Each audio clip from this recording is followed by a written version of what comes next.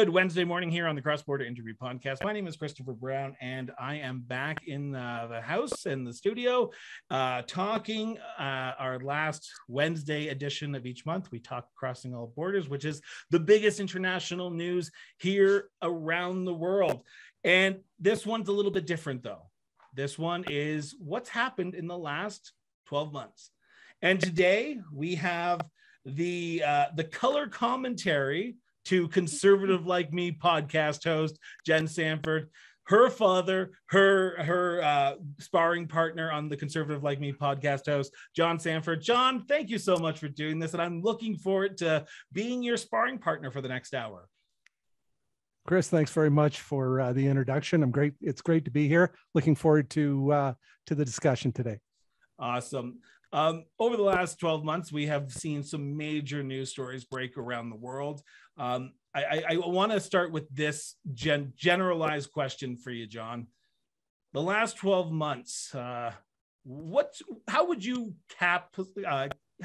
encompass the last 12 months on the international scale, the international stage? I think that, because Canada is such a small country, and you take a look at how global the world is, the things we're going to talk about tonight, I think really are representative of what's going on around the world. There's a certain amount of chaos in countries, in terms of how they're dealing with things like COVID and the economy. I think we're seeing so much of a universal change in the way we go about our business. And by our business, I mean, walking out the door, how we communicate, social distancing. It's one of those things that is going to change the way we interact with people, probably for generations. And it's happening everywhere in this world. It is such a global change in the way we're going to commute, the way we're going to engage in work. And I'm not talking COVID per se. I mean, that's the catalyst. But in terms of just the way we view people and the way we look at global trade, and it's just so different in 2021 than it's been in any other decade. We were going to start with a different topic, but you mentioned COVID-19. So I want to start there because I think that is the biggest, if not the only news story that a lot of people were talking about this year in 2021 on the international stage, particularly now with the rise of the Omicron variant out of Europe and South Africa. Not sure exactly where it started, but the South African government did identify it. So people are assuming that is the South African variant, but it's not. It was first discovered in Europe, and then it was identified in South Africa. I want to ask this to you. As someone who follows international news, as someone who follows politics, how has Canada done on the world stage when it comes to COVID-19 and the rollout of the vaccines, the handling of the restrictions, and the reopening up of our borders to the Americans? And I know it's a lot to unpack, but I'm going to let you take the stage here for a few seconds. But how has Canada done on the world stage when it comes to COVID-19, in your opinion? I think in terms of, understanding that we were in the midst of a pandemic and what that means, Canada, like every other country, doesn't have any recent history of this. I think you have to go back to World War I, in terms of that flu that, soldiers brought back and the impact it had on Europe and Canada and the United States. So, trying to understand the start point, I think is probably the biggest problem for any government. And I think Canada fell into that whole world of what's going on. How big is this? What's going to be the impact on people? And I think once the government got its mind around the severity of this, I think the dominoes started to fall into place. And it was pretty evident that it was going to take something like a vaccine to fix this, but what do you do in the meantime? So I think that, in terms of closing borders, I mean, as a Canadian, that seems so strange that you're closing borders, because we live in such an integrated trade world. You're looking at how do you get goods from one place to the other when the border is closed? And then you had all of those, we have to safeguard our own country and population. And you see, the drug, pharmaceutical world, start to seize up, and they were looking after the place of origin where these drugs are produced. And you're starting to see people working on vaccines, and it's like, who's going to get it first? And what does it look like from a perspective of the European Union sharing with Canada? And what does Canada have to do and say, to be put at the top of the list? I think, I'm going to give the Liberal government here some pretty good marks on this thing. I don't agree with all of it, but I think that, when you're flying blind and you're trying to figure this out as you go, the vaccines got done, and it may not have been perfect, but we got them. The piece now is, when does it end? Because one of the things that I believe that COVID has brought to Canada and to the United States and to a lot of countries, the European Union, is a more authoritarian type of government, where they've gotten very used to telling the citizens, this is what's in your best interest. This is what we're going to do. This is how you'll queue up. This is what we want you to get. This is how long you have to wait. And I think that that's going to be the interesting transition, because, Canada has done it. And in Canada, you see it, I think, at all three levels. You've got the federal government with the oversight in terms of the demands that they're placing on the provinces. And you got the provinces telling people what to do. And then you got municipalities that, we've got to declare a state of emergency because we want to be able to tell you what to do as well. And somewhere in all of this, you got 37 million people wandering around thinking like, hey, how do I get back to square one? How do I get back to what my life used to be? So I think that there's a lot of good here. There's a lot of good here. The government, I think, has done yeoman's service to try and save lives in a very precarious situation. But so much has fallen out of this, Chris, in terms of how we deal with our seniors and, long-term care centers and how we communicate and, who comes first and who comes second, and in terms of the big pecking order in life. And so long answer. Sorry about that, but I'm gonna side with the Liberals on this one. I think they've done a pretty good job. Now, I'm just playing devil's advocate here, because that's what I like to do on this show. Is we have people in this country who don't want to get the vaccine, who, by personal choice, by religious beliefs, by whatever you want to call it, do not want to get the vaccine. You have that down in the States. You have that across this world, where people do not want to get the vaccine. We are seeing the rise of variants across this world, with the Delta first earlier in the summer. I think in July it was first discovered in the United Kingdom, and now the Omicron. Are we in a perpetual rotation, the sort of the rotating door of variant after variant, because people just will not want to get it? Or are we in a world now where we now have to live with this COVID-19, as for good or bad? This is the new normal, because I think there's a lot of people, and I think this is on the international stage, because I look at Australia for being one of them. They want to get back to normal. They want to throw open the doors. They want to throw open the borders, but each time they have to lock down, and it pisses people off, and it gets some people angry, and there's some riots that happen in countries like Australia. Are we destined to be in this revolving door of variant after variant after variant, and this will never go away? Or do you see a light at the end of the tunnel? Because we have to start preparing for that, right? We can't just be sitting here and playing catch up after a new variant comes along. We have to start trying to get back to normal, don't we? Well, I think it's a question of understanding that this pandemic is not over. Like, I was optimistic at Delta 2 that we were going to see the light at the end of the tunnel. So it's with some disappointment that we have a new variant that we're now considering what the response is going to look like. But having said that,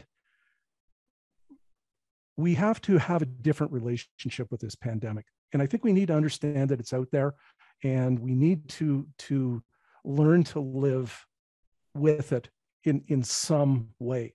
And I thought that the two vaccines were going to be that passport to a better understanding of how we could co-live with Delta. But I think that, there's two pieces to this in my mind, Chris. One is that I don't think we're done this, and I think there's going to be more of this. But I think we just have to figure out how we're going to adapt as a society to this, and the way we live our lives and the way we function in a world environment. But having said that, I'm not 100% convinced that I buy into the notion that this is being perpetuated by people that have not been vaccinated. And I'm not an anti-vaxxer. I'm vaccinated there. It's on the record. But I expected more for my 2 vaccinations. I expected that some of my life would return to normal. And quite frankly, it hasn't. I'm still told to social distance. I'm still told to wear a mask. I have to prove that I've got both my vaccinations by a card reader. It's a real pain in the ass. And I actually thought it was going to be a better outcome. But let's talk for a minute about the people that aren't vaccinated. We live in a country, Canada, where, we had this notion that we were all in this together until we found out we weren't all in this together. And we've now separated out, I think in a big way, the difference between those that are vaccinated and those that are causing the problem, which are the unvaccinated people. I don't believe all of these people that are unvaccinated are the problem. I think they've got legitimate concerns about the rush to delivery of these vaccines. I think that they whatever the reason is their reason. And I don't want to step in and say they're entitled to their opinion without regard to outcome. But you've got a choice, and we've always said that there was a choice.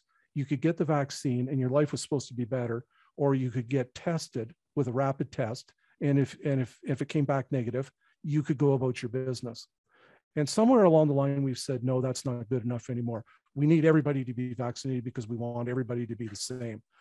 And we're treating people that are unvaccinated differently. And is that the Canadian way? Like we gave 2,000. Hate to interject, but isn't it though? We've always done that as a society to quarantine people, and we do not have the best record on human rights in this country, and I think anyone will agree with that. So when it comes to, is this just our new, and it's more of on a global scale, our worst human rights record, where we go and we say, okay, there's 2 types of people now. There's the vaccinated and the unvaccinated. If you're vaccinated, you can go on a plane, you can go on a train, you can go travel across any country. But if you're not vaccinated, you're shit out of luck, pardon my French, and you have to sit and do absolutely nothing. And you have to basically suck it up, because this is the way the world works. And every government's on board. If you don't want to, you're going to be left behind. Yeah, fundamentally, I don't disagree with that statement, Chris.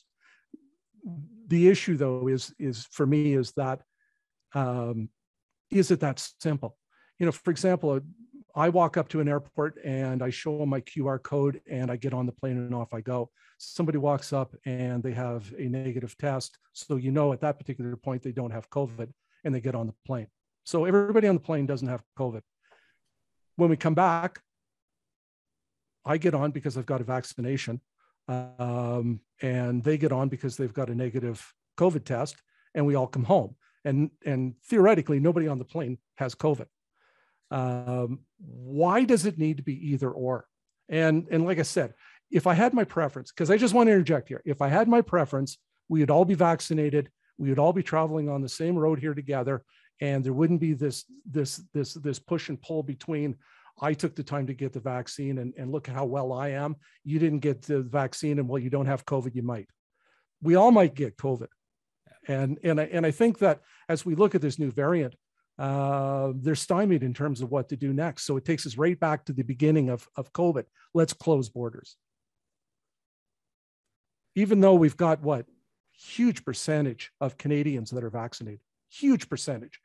Theoretically, we should all be in pretty good shape to withstand another variant, but we just don't know anything about it. So we're right back to, okay, you've been vaccinated, but we need some time to figure out what this new variant is going to mean to Canadians.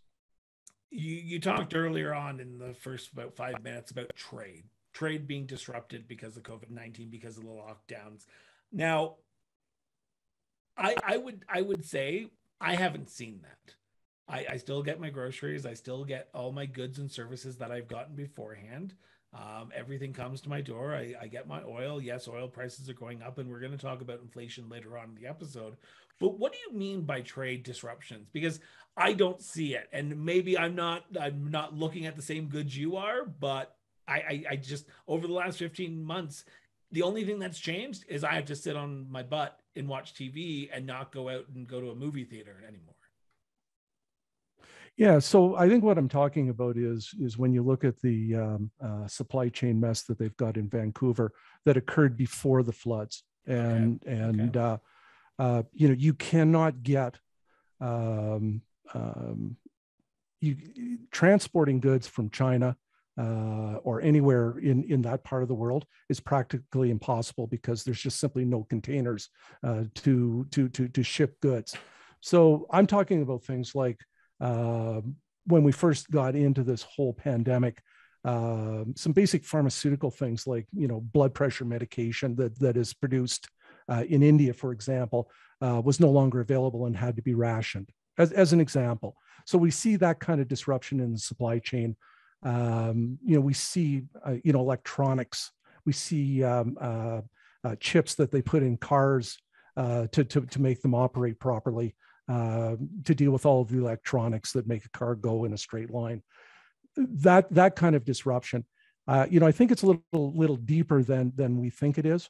I think that supply chain is fundamentally flawed now in terms of just being able to move goods. I think some of it is actually being incurred by governments that have disrupted the supply chain by their actions, as opposed to just a shortage of goods. But don't Who? forget, when you shut down an economy worldwide for as long as we did with the first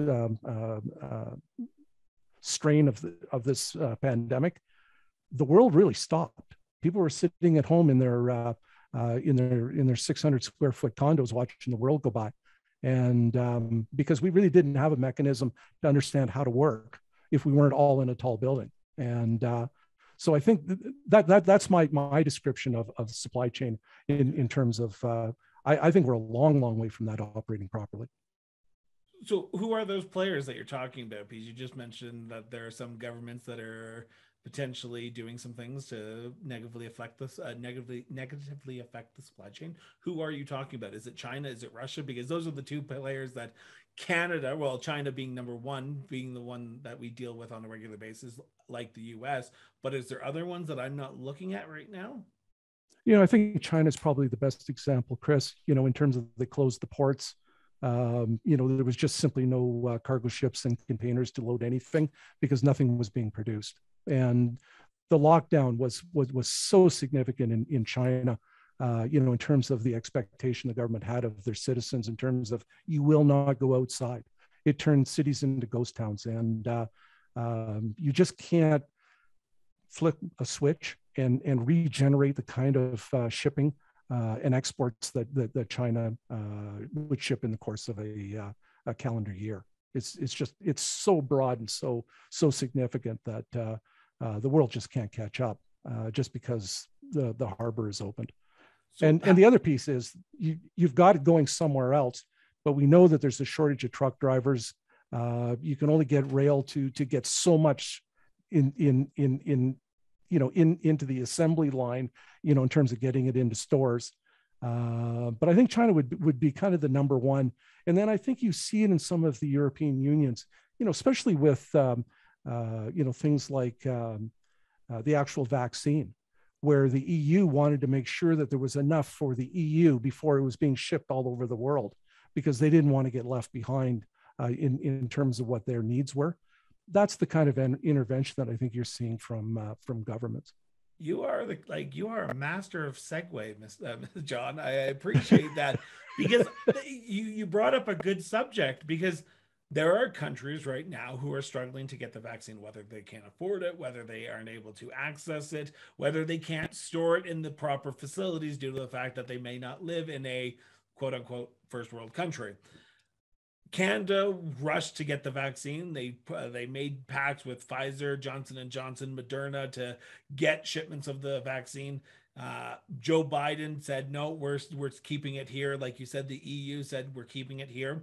Now we are seeing third world countries being left behind and variants spark out of it.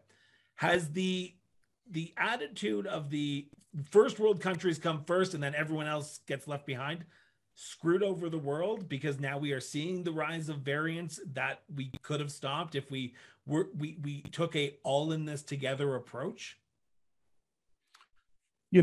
It's really difficult for, I think, a government to say, we're going to put all of these people before you. And I think the Liberal Party would have stressed out about doing that as well.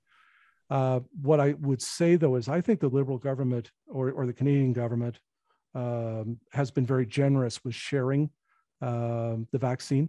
You see more and more evidence that they've sent, 10 million here or 10 million there. I think that's very generous of the Canadian government, and they're to be applauded for that.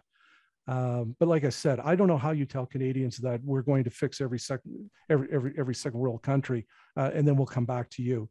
I think it's just institutionalized that you look after your people, and then you are as generous as you can be.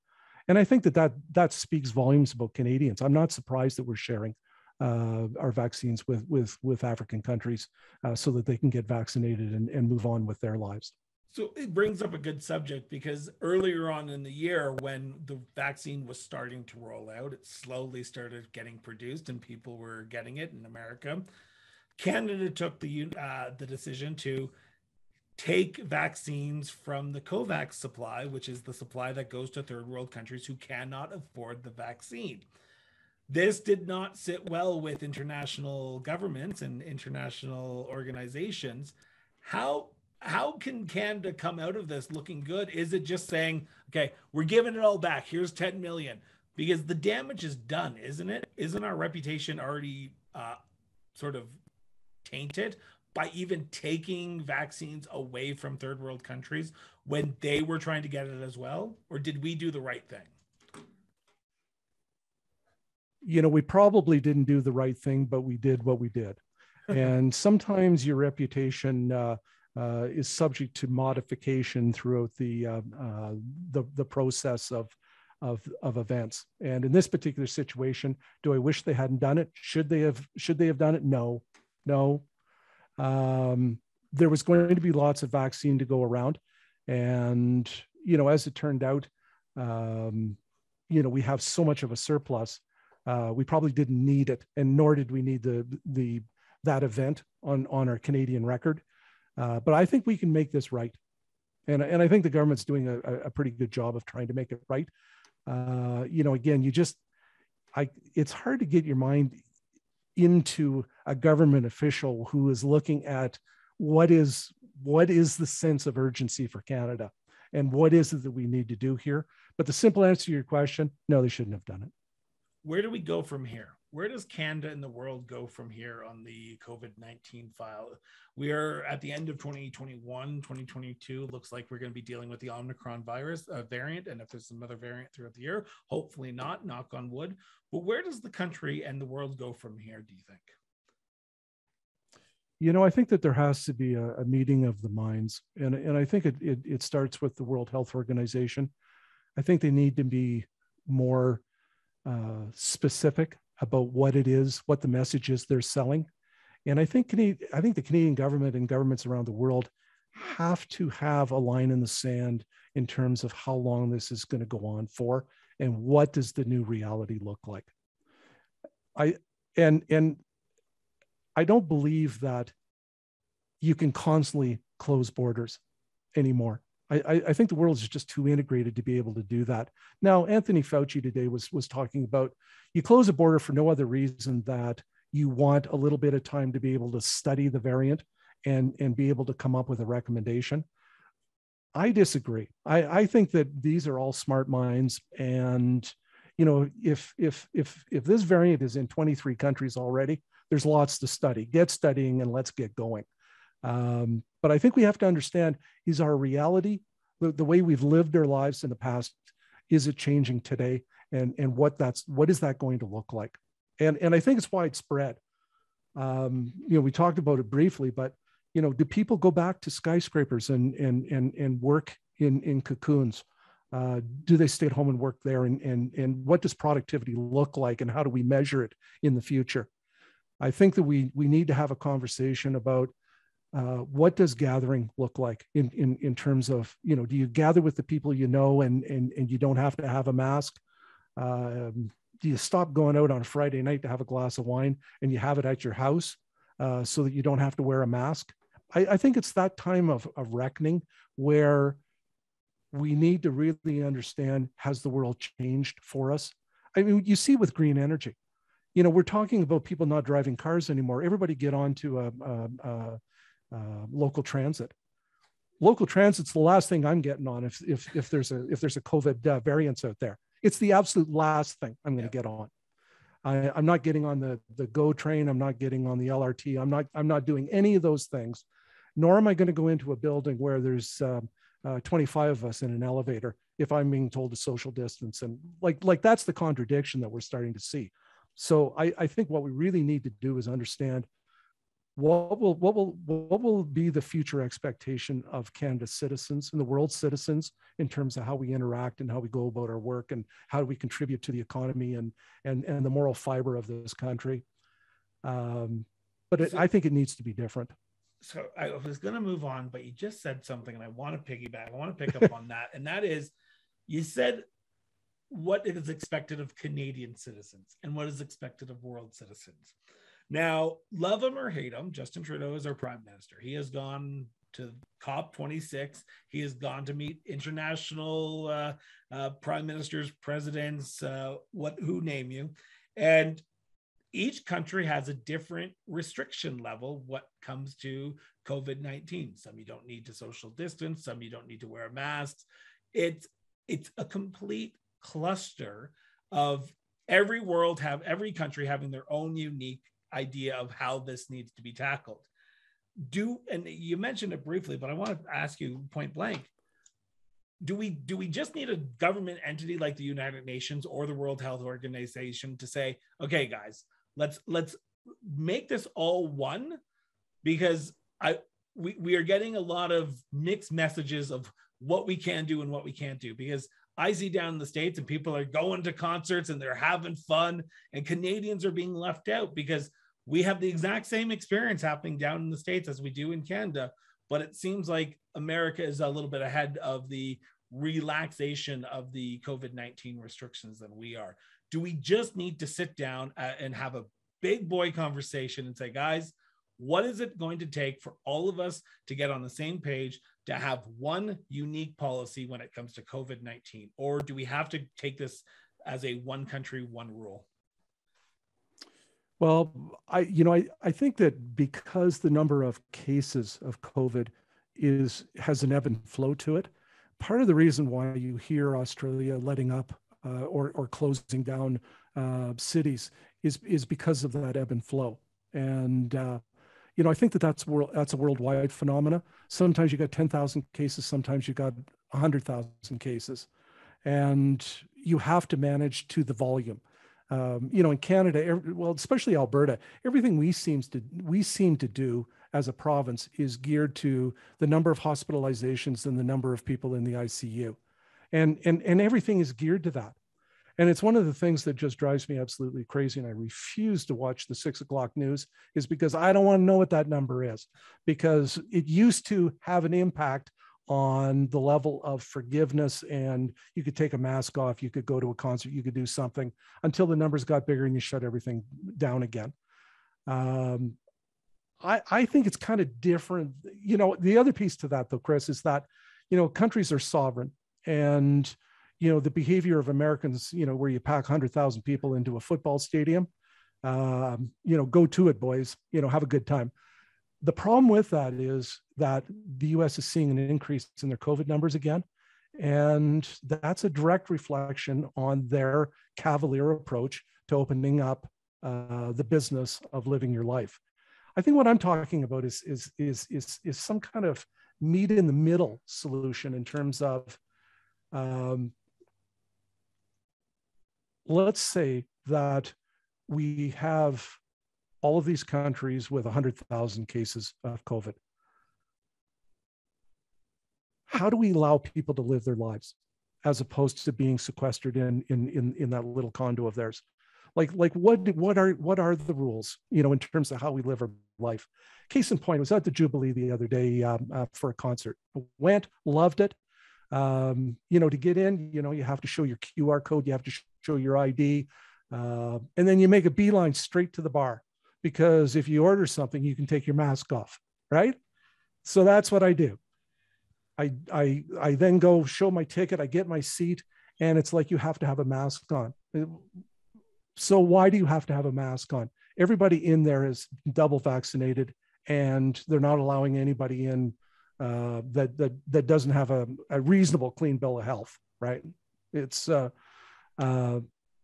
why can't we take our masks off there? Those are the kinds of things that I'm thinking about. Like, at what point is it okay to start living your life if you've got a QR code that says you've been double vaccinated, or you've got a piece of paper that says you don't have COVID? And so that's the piece that seems to be so out of shape worldwide. You'll never ever be able to fix the ebb and flow of the number of cases, but can you live your life within the parameters of what we know to be science today?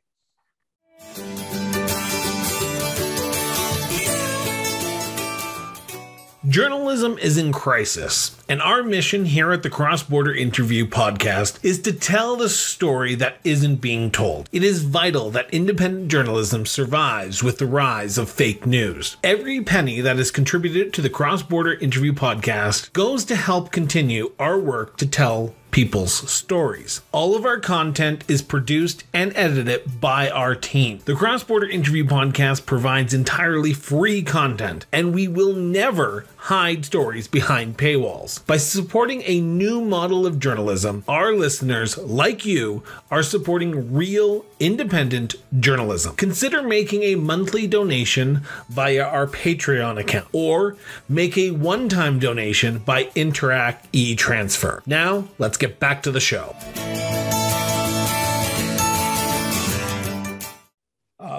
We have spent a half hour on COVID-19, and we have a lot of other topics that we need to talk about. So I'm going to switch it up here, if you don't mind. And we're going to continue on with our great discussion about our neighbors to the south. Literally 6 days into 2021. I think we are still feeling ramifications of that day, January 6, 2021. We are still seeing ramifications of that day in America politics, but also internationally as well. There was a campaign rally outside of the White House hosted by then President Donald Trump. He had Republican supporters and Republican voters at that campaign rally. That rally decided, whether it be because of Donald Trump, whether it not be because of Donald Trump, there's still litigation going on about that, decided that they were going to storm the Capitol to stop the voting of the electoral votes or the counting of the electoral votes from the 2020 US presidential election. This has changed democracy in America. And we are seeing the rise of far-right Trumpism politics spill over to other countries. To start off this topic, I'm going to ask you point blank here. Has that Trumpism politics made its way to Canada? I think the anger that we saw that date was something to behold, in terms of what was going on there. I think it was a shock to our system that democracy was being treated that way. But having said that, there is a lot of history that led to that day, and part of it is that you had such a wonderful orator in the name of Barack Obama who gave people hope. The State of the Union address, he had me mesmerized with the way he articulated a vision for the world. The problem you've got is it was 8 years and nothing. Other than the State of the Union, it got pretty thin because he could never translate words into action. Along comes Donald Trump and he says, "Hey, I am going to put America first. And I'm going to give all of you people a reason to re-engage in politics, because you're on the outside looking in. You've been disenfranchised. You have no role to play in Washington anymore. It's the keeper of people that are politicos and politicians. And I'm going to end that. So I think you're seeing, Trump being defeated, and all of a sudden there's this reaction, like we're being disenfranchised again. And what about us? Now, to take that to Canada, we wouldn't see that. That is not our makeup. Do you not think so, though? I'm gonna no, I'm gonna counter you on that, because we are seeing a fraction of the general public in the last election who went to a purple party, the People's Party of Canada, who believe they have been disenfranchised over the last few years. I'm not saying that they all did that, but the America First attitude is now the attitude for a lot of people. It's the me first attitude. Why haven't I gotten ahead? Why have I been disenfranchised from the politics of Ottawa, from Washington, D.C., from London, England? When we see a rise in populist movements like Donald Trump, it is naturally going to spill over to one of its biggest neighbors, Canada. And Maxime Bernier has picked that up and ran with it, hasn't he? I think last time I checked, Maxime Bernier lost the election and is on the outside looking in. But I just want to go back to just finish one point here in terms of perspective. We have a government that won 28% of the 29% of the popular vote, forms a minority government, says that he has a very aggressive agenda that he wants to put in place in the next 30 days before they all go on winter recess and don't come back until February. And then the first thing that happens is it's like, but we're not going to do it in Parliament. We don't need to be here. Like, let's just all go home. Let's wake up in our jammies and hook up Zoom, and we'll have a conversation. You don't see that in the U.S. Congress. It's business. They're dressed and ready to go, and I think has some of that laissez-faire. Okay, we're going to govern the way we want to. I did not think that this was going to be the topic we were going to debate on, John, but here we are. Okay, if you watch any House proceeding down the stage, which I watch C-SPAN a lot, I am a nerd when it comes to politics.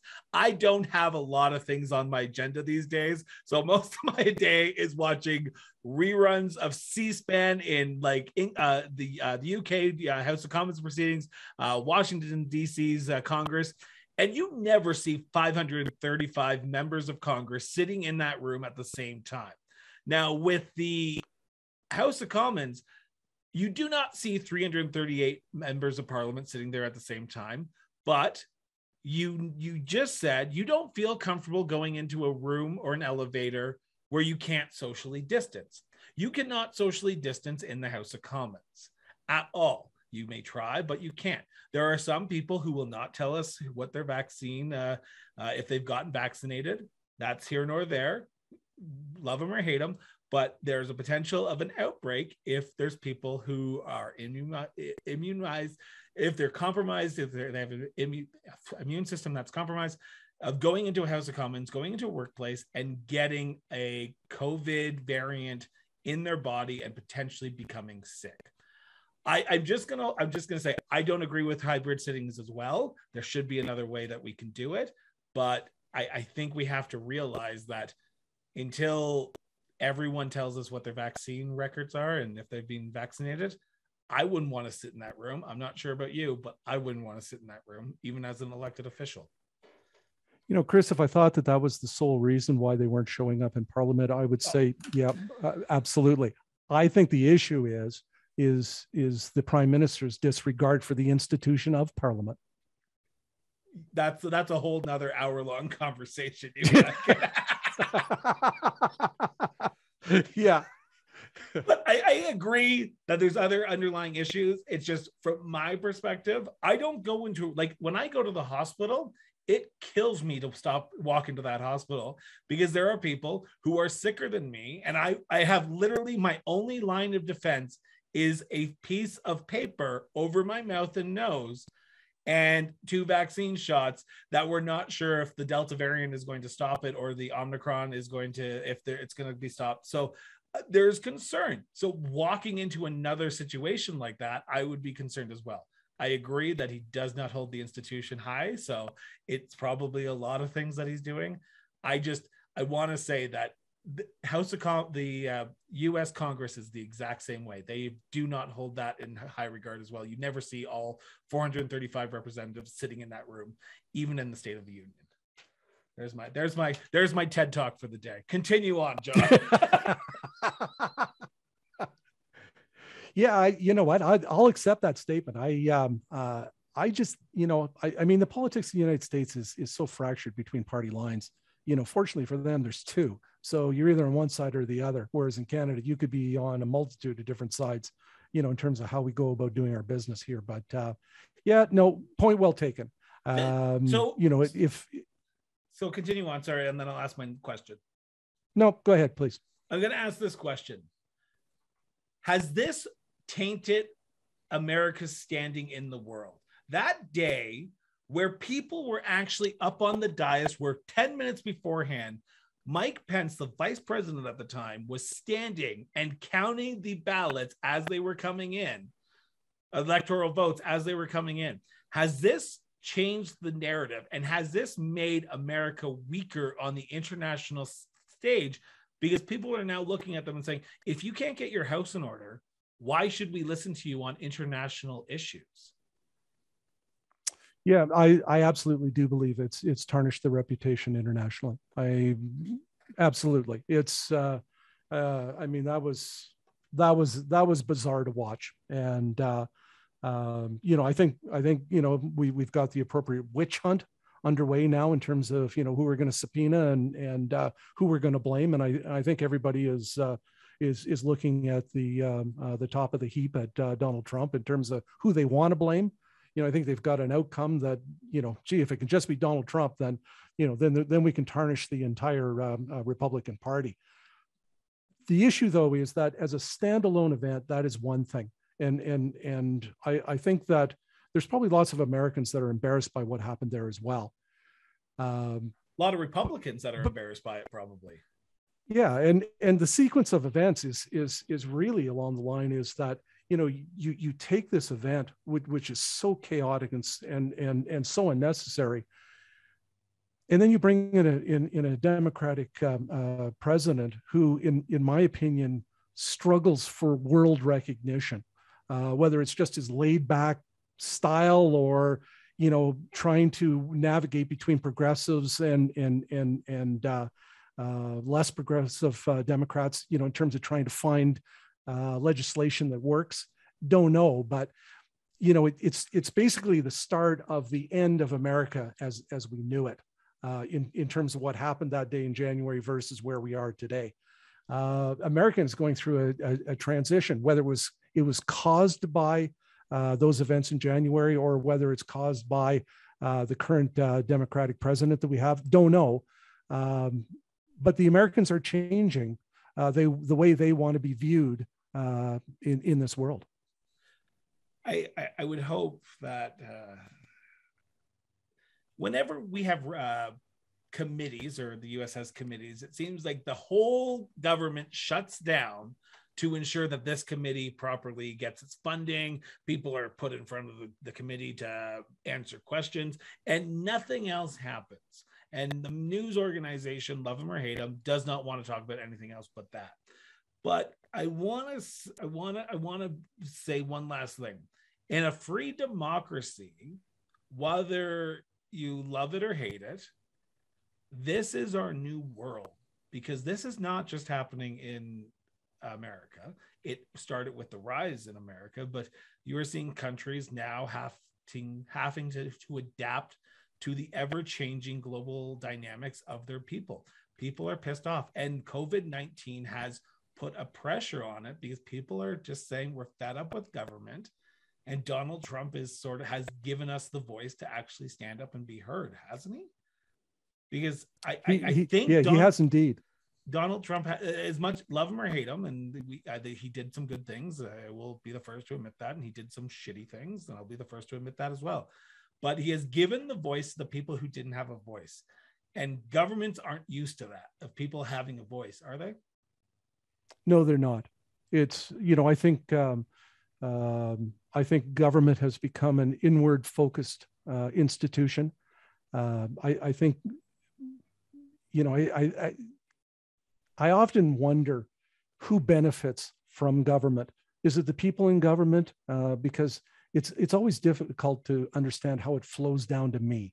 And so I think that, and it's interesting to hear you say it, because I've always been a big believer that Trump gave Americans who were disenfranchised with the government of the United States a voice, an opportunity, hope maybe is the word I'm looking for, in terms of like, how do I get involved? Who will hear my voice? Who will do as I ask them to do? And I think that really irked the political establishment in the United States. And what's the goal of everybody in politics? To get elected and stay elected. And Justin Trudeau has become the master of that. Find a wedge issue and just run with it until the day we're done.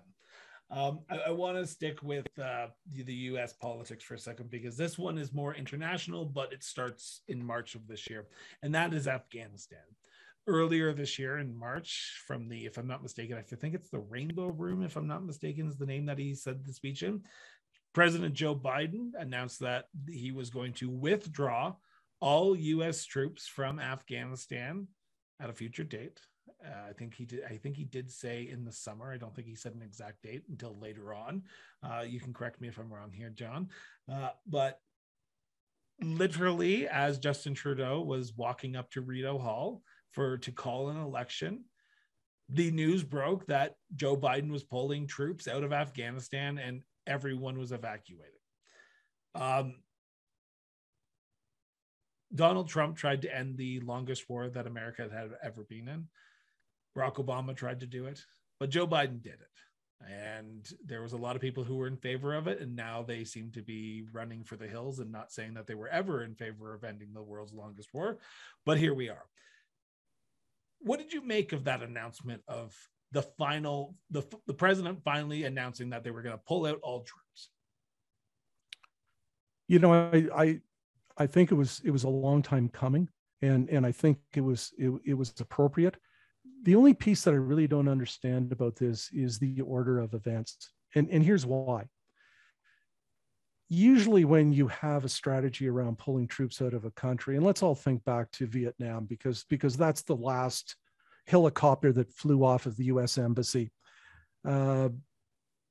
Usually you have the US military intelligence having an understanding of where the combatants are in that country, what kind of time frame is going to be necessary to get troops out. What are the logistics? How many planes do we have to have? How many people do we have to leave behind in terms of being able to get these planes out of the airport? How much inventory of munitions and state-of-the-art military do we have to get out?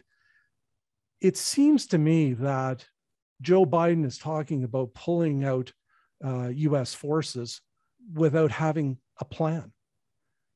Like, usually when you've got 85 or 90% or 95% of everything out of the country, including all of those people that need to come who have assisted the US military, then you make the announcement, because then you're talking about a couple of plane loads of the US soldiers that are kind of, holding on to the airport while everybody gets out of town. And then you make the announcement. Like, you know what, we're in the final stages, we're going to be leaving Afghanistan. Instead, it was like, we're leaving Afghanistan. At about the same time, enemy combatants are piling into the airport to basically put a stop to any evacuation opportunity the US may have contemplated. So was it the right thing to do in terms of saying we're going to pull the troops out? I believe it was, absolutely. But like you said, there was no plan. And I'm not a Yeah, military. there we are. I'm no military person. I'm no general. I'm no 4-star general. I have no records of what knowledge the chief of staff or the Joint Chief of Staffs had at the time.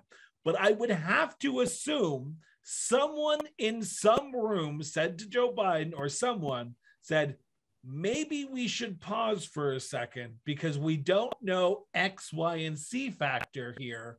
And there could be a potential of the Taliban, who are making their advances every time we try to do something, that they might take Kabul again if we do decide to leave and we make it a public announcement that this is the day we're going to leave. There had to be at least one person in that room saying that. I just have to assume that, right?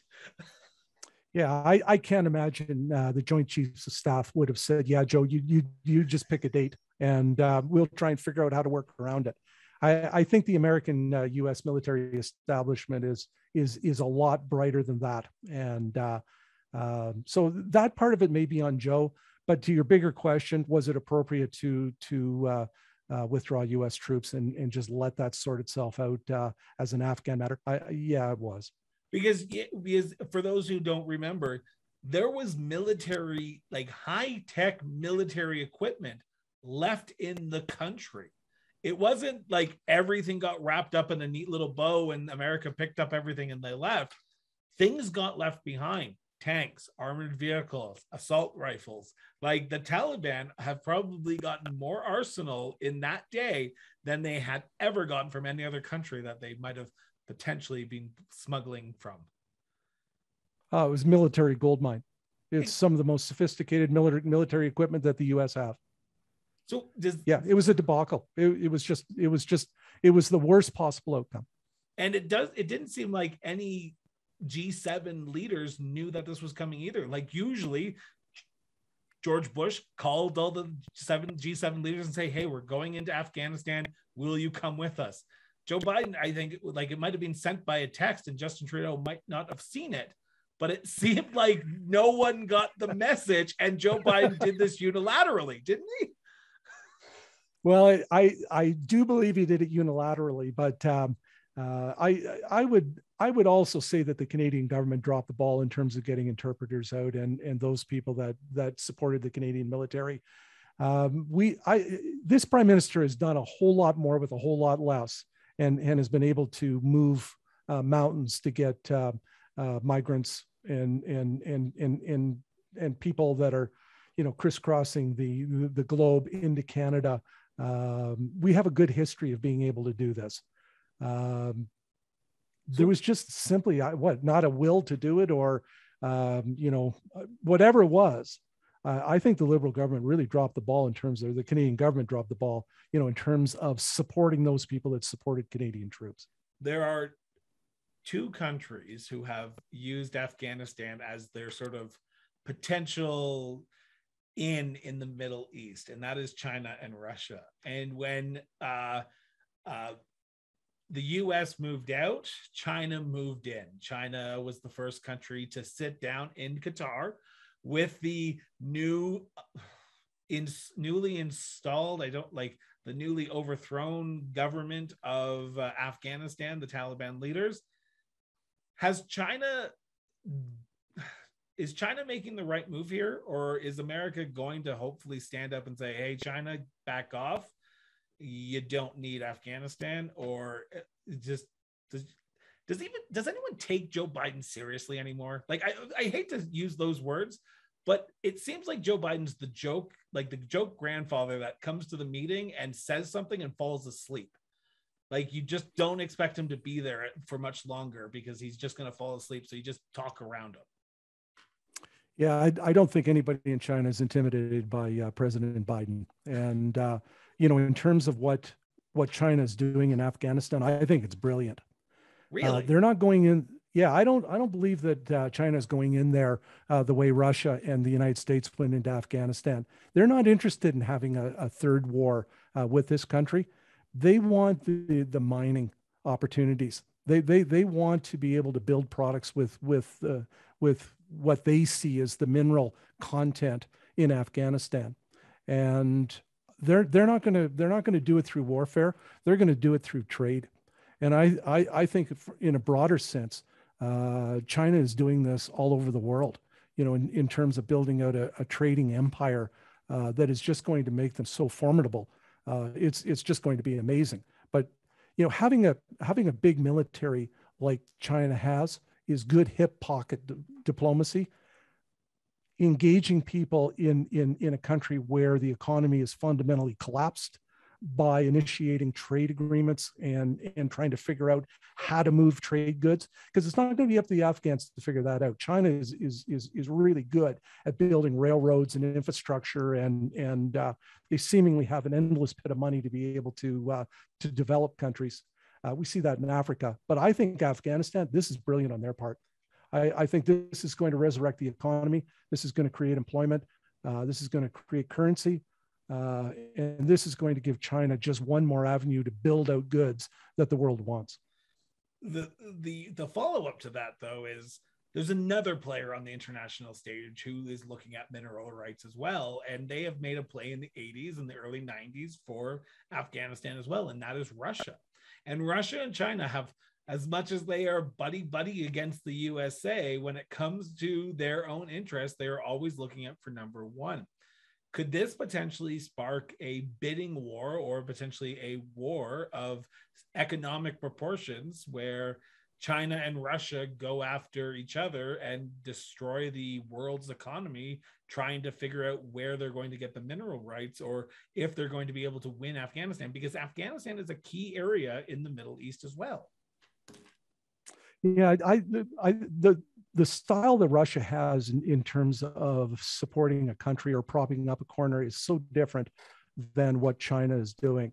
Russia has a history of going in and being that wedge party where you've got two warring factions and they pick a side and they hope that they win, and it's done through guns and war and all the rest of it. And they're kind of the supplier of munitions so that somebody can win.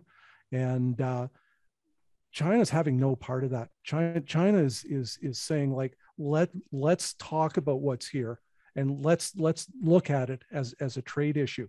I mean, Russia worldwide has always been that same way.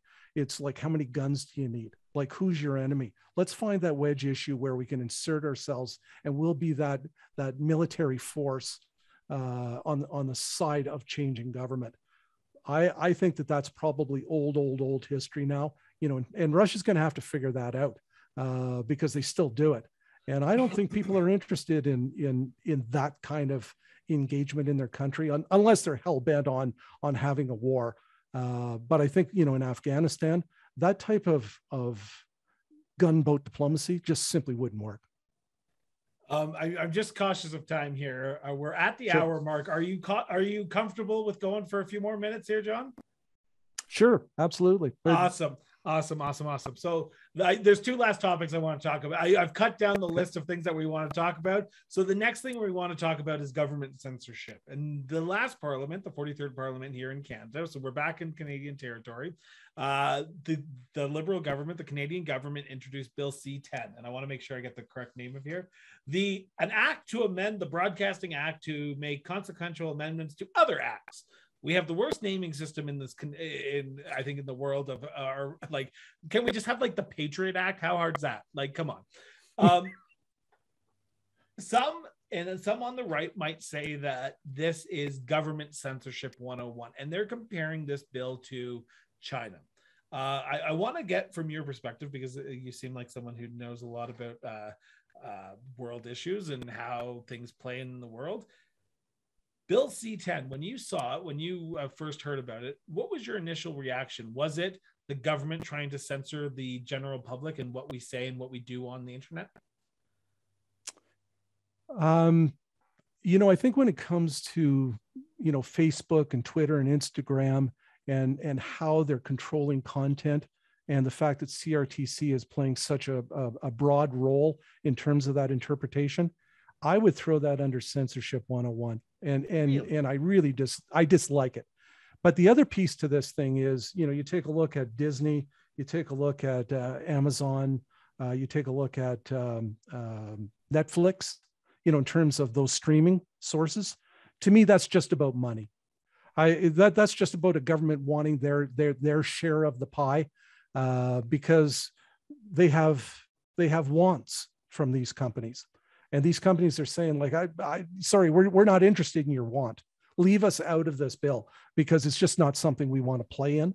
But I think that's about money. And I think that's about trying to replace revenues from the conventional companies like Bell and Rogers and who are finding more and more people cutting their cable access.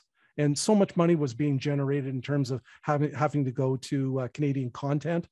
This is just replenishing those monies. And so to me, it's just a tax grab on the one side, censorship on the other.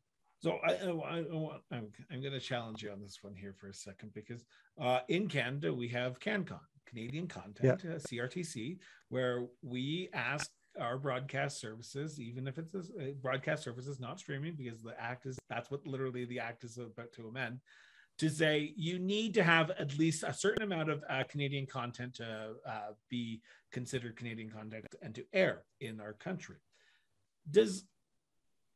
Is this not just the government trying to protect our culture, our individuality? Because we are so heavily influenced on the culture of America when it comes to broadcasting, whether it comes to services like Netflix, Amazon Prime, and Disney Plus.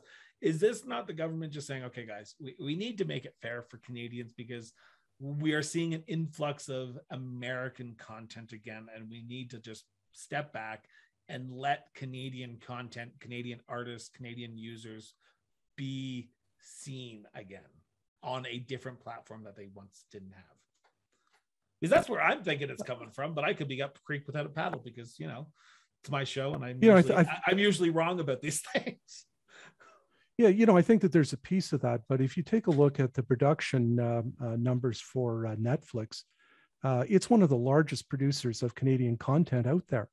And they're doing that because it's an attractive place to do business and to film and to attract actors that are prepared to work in Canada. And so the question I would ask is that if Netflix is already one of the biggest producers, why are we asking them for things like revenue numbers and what are your expenses and how many subscribers do you have? And why don't we just simply let them continue to build Canadian content? Like if you go into Netflix and flick Canadian content, you can watch as much Canadian content as you want to. You don't have to be burdened with US produced or European produced content. So the question I would ask is that if the main producers in the past, historical, don't have the same type of viewership and this is the new viewership, if you're going to feed Canadian content, you have to put a tax in place to get that money. And that's why I say this is just about replacing legacy money that just simply isn't there anymore. And I think it's been acknowledged that Bell and Rogers aren't contributing as much as they have in the past because the number of people that are watching their products is less and less. Cable to me is like the landline. Kind of a cool device in its time, but why would you need one today? I still have both. Like I feel like an old man now. Like, wow, I've never been thrown under the bus so late in an episode before, but wow. I still have a landline. I call people from it. It's on my office line, and I still have cable because I like to watch CNN and PBS from time to time, which I realize now you can get it on a streaming service. So maybe I will be canceling it in the new year. Canada's not the only one who's been censoring its content, though, and censoring its what information gets put in. And Australia, like we literally mirrored Bill C-10 off of a bill that went through the Australian Parliament. Is this the way that we're going? Is this the world just saying, okay, guys, maybe we need to squash the angry hate that is social media, that is content being produced where it's inciting violence, that is Islamophobic, and we just need to just take a chill pill? Or are you comfortable saying that content is there for anyone to access and it should not be censored by the government? What I worry about with the government is overreach, because it is just the way they do business. And do I wish that hateful content wasn't on the internet? Yes, I do. But I also believe that I have a responsibility to myself and to my family to put to have a discussion around what's on there and what does it look like, and I personally I'm not involved in Facebook or Twitter or Instagram, because in a lot of cases I don't want to read that. But I still use Google because I think it's an incredible search engine in terms of it's a window into the world. And I would not want any level of government to screw around with how I go about living my life in terms of my search for knowledge. I agree. But there's an interesting thing. I don't want to take this off topic, but this is really kind of cool. As you remember, in Australia, the Australian government wanted Facebook to start sharing the revenue news costs. Yes.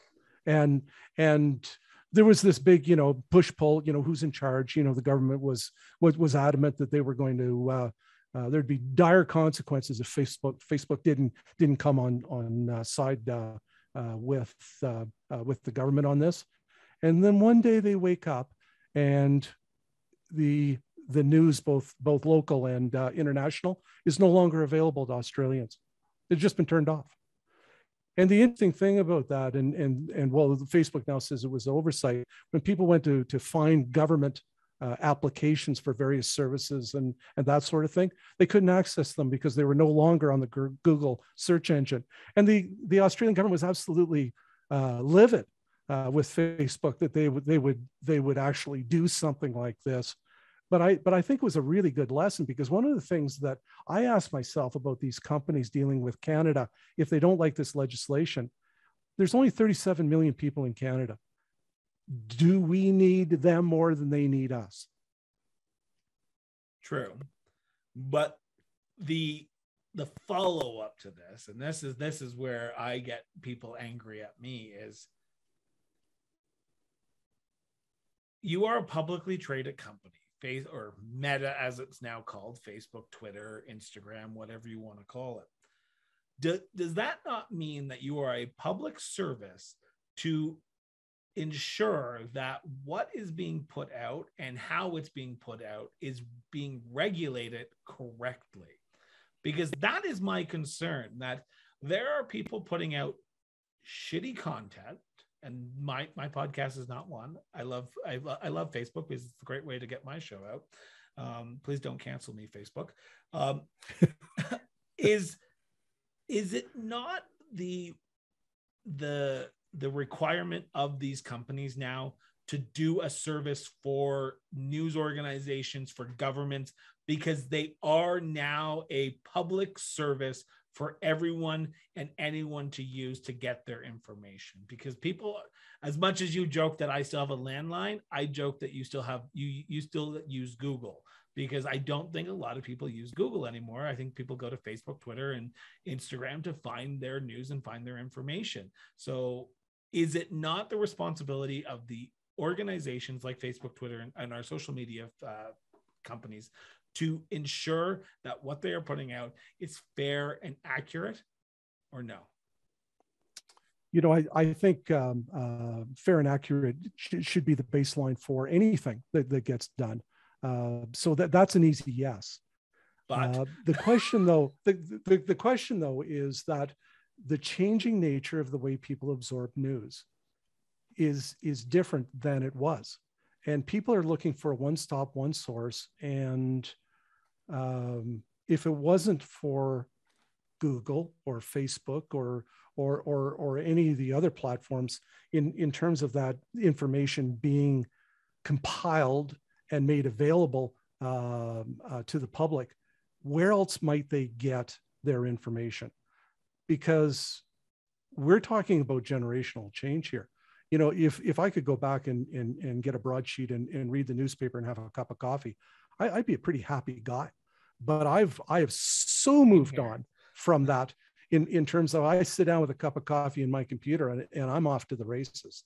And so the only question I would say is that if you don't want to share your information with a Facebook or Google, then develop an app, make it free, have it embedded as a need to read in the morning, and you're off to your races in terms of your content being read. But I think these media sources, they want it all. It's like, we want to do the research, we want to control the content, we want to control the opinion, we want to control what people read. Oh, and by the way, we don't have a mechanism that is easily available to millennials and various other generational reading needs. It just strikes me that I maybe it'd be better off if Google just bought out a newspaper chain and just change it all to Google News, to a digital format, yeah. and that's what you get. Don't know. That's a really tough question, because I one of the things about Google is you get such an interesting cross section of information available to you. You can read two articles about the same subject and it have a different opinion by the journalist that wrote it.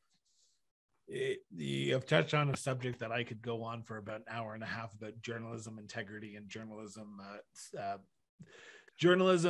just journalism integrity. Like, I'm sorry, but there is a lot of people out there and a lot of journalists out there who are good, who are great. I'm not dissing all of them. I'm just saying that sometimes editorial boards do have a lot of sway around journalists and what they write and how they write it. And I hate that. And I hate the fact that we are now in a society where it is left-leaning news and right-leaning news, and not the news of like when I was growing up, the 80s and 90s, when news was news, when you got the content and it was true and it was accurate and not slant it one way or the other.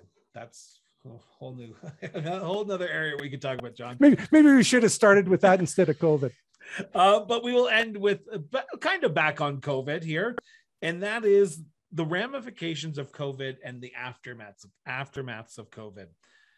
During the COVID-19 pandemic, governments across this world were giving out money left, right, and center to those people who were left jobless because their jobs became redundant or not needed. So they were sent home, and they were sent home to sit on the couch, and their income was literally brought down to zero. So the government had to step in and give money to people who were struggling. This has caused a run on the printing of money, and this has caused inflation to be a topic of discussion at the end of 2021. If you would have told me at the beginning of 2021, we would be talking about inflation, I would have said, you're probably right, but not as bad as we are seeing in Canada and the United States. Inflation has caused grocery prices to go up, has caused house prices to go up. And we are just at the start. And I say that lightly. Is inflation a natural entity of this world? Because inflation always happens. It happened 15 years ago when the 2008 economic crisis happened. It happened in the 90s. It happened in the 80s. Is it just the time that inflation occurs now? Well, to your point, I mean, we have created an inflationary world, and part of it is the way we have gone about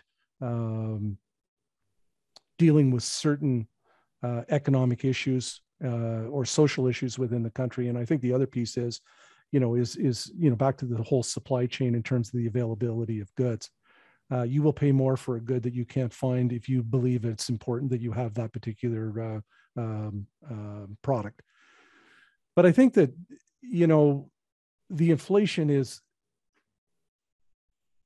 it's the timing of inflation. I think that's what's startling people. You go through a time where you're not spending any money on goods and services, quite literally, because there are no goods and services to be had. You basically buy groceries, you're at home, you're living a fairly solitary life. And then you finally hit this breakout moment, and suddenly you can't find the goods that you're looking for, and the goods that are available are priced in accordance with scarcity. So I think that that's the one side of this thing. The other thing that I don't think we talk enough about inflation is the inflation we create ourselves. And I'm talking about things like your gas bill when it comes in. And you take a look at what the gas is that you burn in your home, for example, furnace, fireplace, what hot water tank, whatever you got going in it. And then you suddenly, find that 80% of the price has been inflated so everybody can make a profit on it. And then you find that there is a further environmental tax on it that increases the cost of natural gas even further. And to me, that's the other kind of inflation that we have in this country in terms of like, what is it that we do to ourselves here in terms of making it more expensive? Gasoline has gone up for sure. There's no doubt that, the refinery margins are changing. The profit at the gas station has changed. But why wouldn't it? Because the government take on it continues to expand. You got the municipal government getting a couple of cents on it. You've got the provincial government taking a chunk of it. You got the federal government taking a bigger chunk of it. And then you've got an environment tax on top of it. Nobody says that we should take away the environmental tax or that the federal government should take less or the provincial government or the municipal government. What we're saying is that we want Petro-Canada to generate the fuel in this station for next to nothing and sell it for next to nothing, right? Like the profit margin is always blamed on the producer. And I think that inflation is really caused by the way we behave with commodities, whether it be marijuana, whether it be liquor, whether it be gasoline. You can call them all the sin tax if you want to, but at the end of the day, if they're all more expensive, that contributes to inflation. This time around, there's a lot more people struggling, and because a lot of people were out of work and a lot of people are still trying to get on their feet. Is this going to show a divide in our culture worldwide where the richer are going to get richer and the poorer, the middle class, are going to struggle worse than they have ever done in any inflation?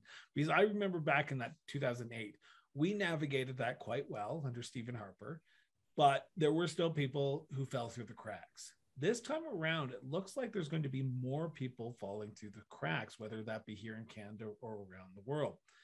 I hope not, but I'm looking at the tea leaves, and the tea leaves are telling me that people are struggling and they're going to be hit the hardest because of this naturalized inflation, whether it be inflation through excess taxes that we don't need, whether it be global demand on products that people did not need a few months ago but do need now.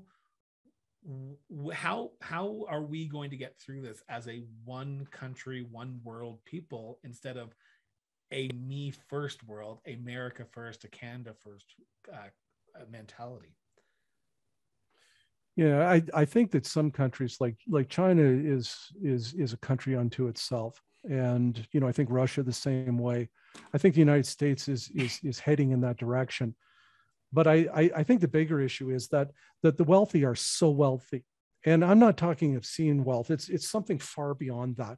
When you take a look at the that the money billionaires have amassed, whether it be through this COVID time or whether it's just they've hit across a electric vehicle that everybody wants and they're making incredible sums of money.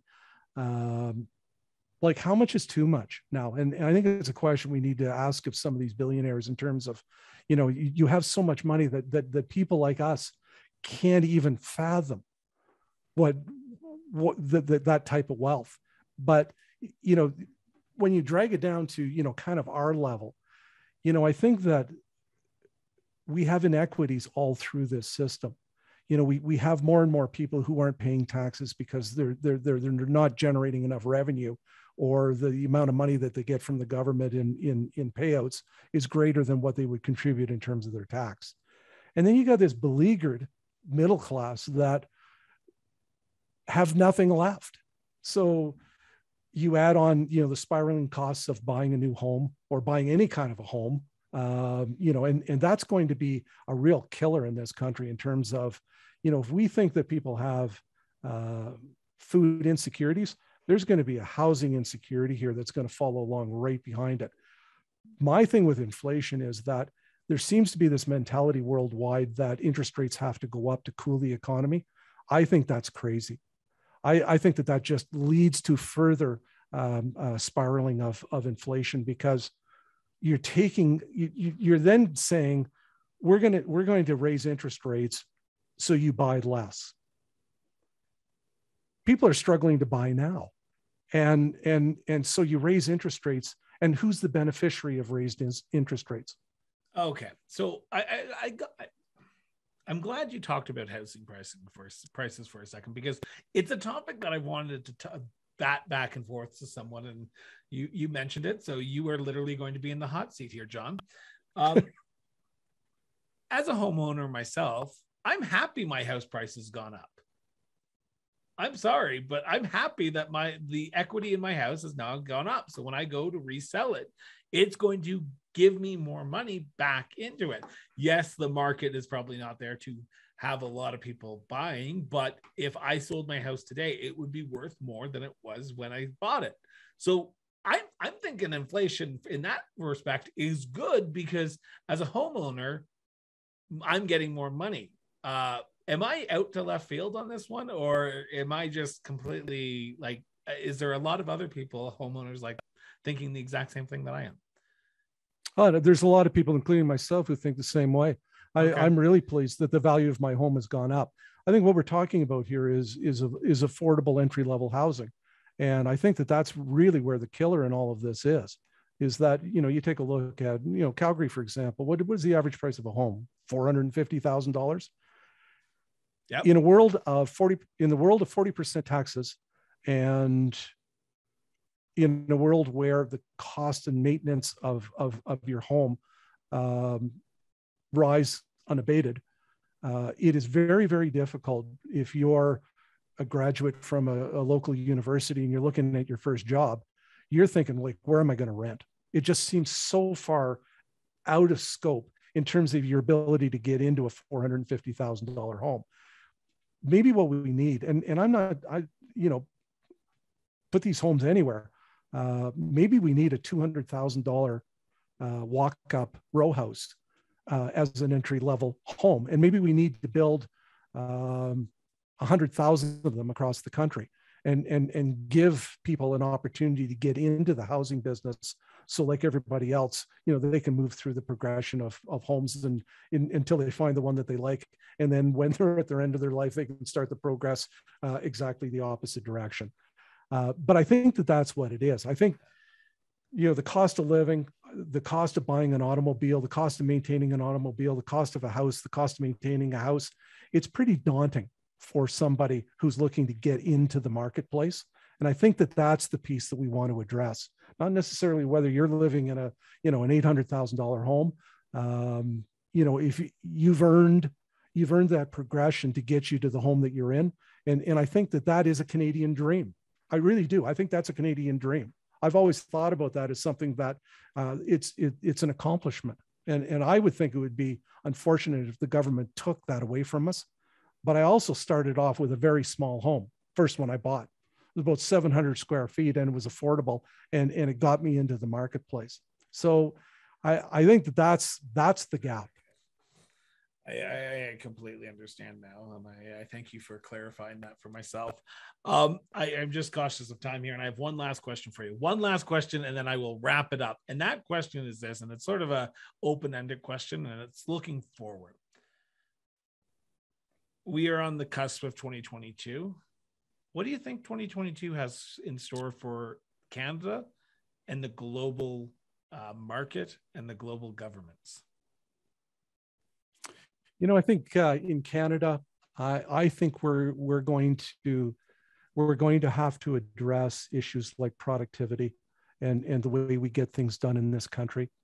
I think we're going to have to reconcile the fact that we have three levels of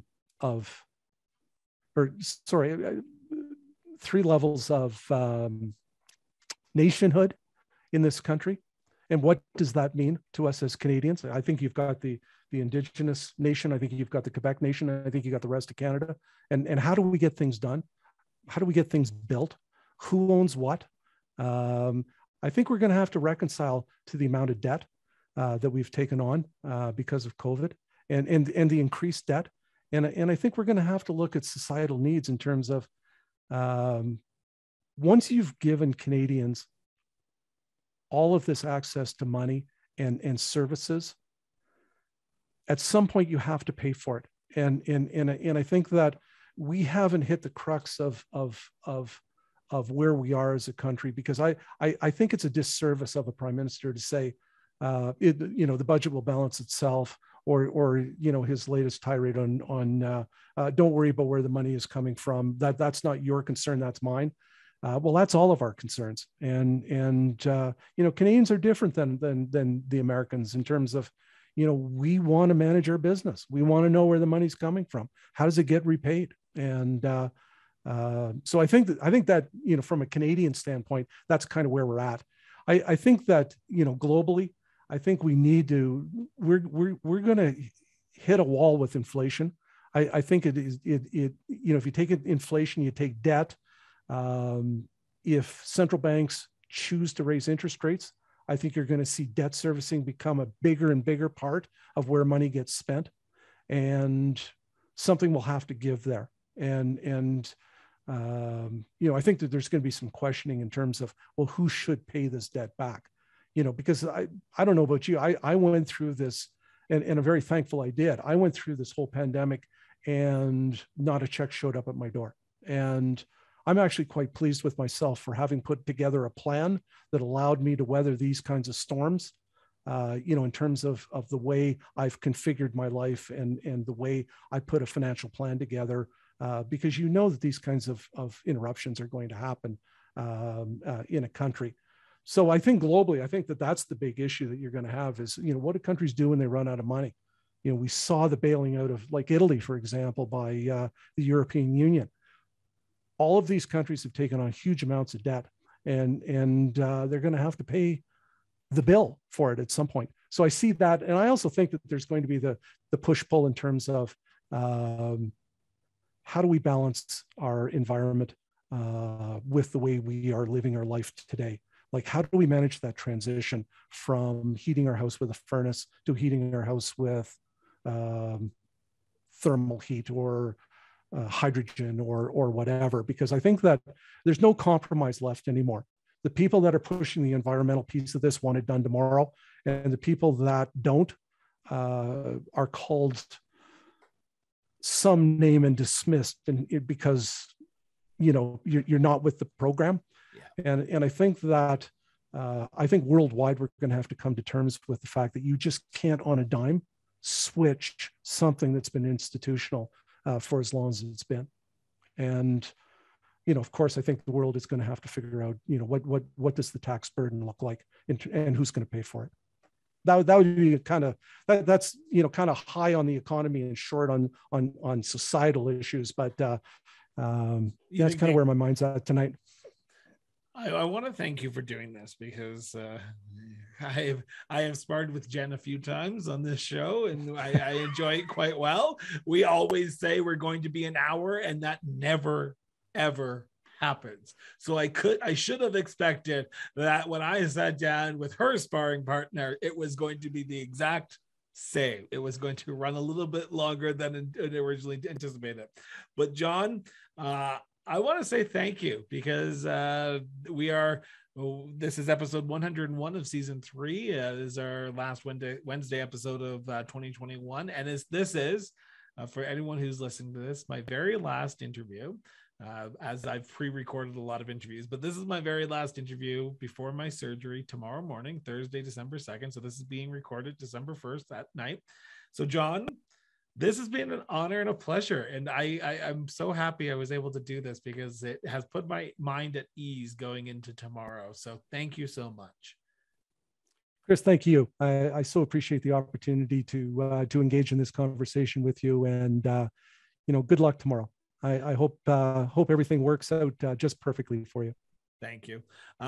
As always, to my listeners and to my viewers, if you haven't already, hit the subscribe button on YouTube, head over to Facebook, Twitter, Instagram, as John does not like, but head over there and follow us along. And if you want, head over to Patreon and donate $3 a month to keep the show going on in 2022. For everyone here at the Cross Border Interview Podcast, have yourself an excellent rest of your Wednesday, and we will be back Thursday morning with our entertainment rundown of the biggest entertainment news stories of 2021. Have yourself an excellent rest of your day, and keep talking.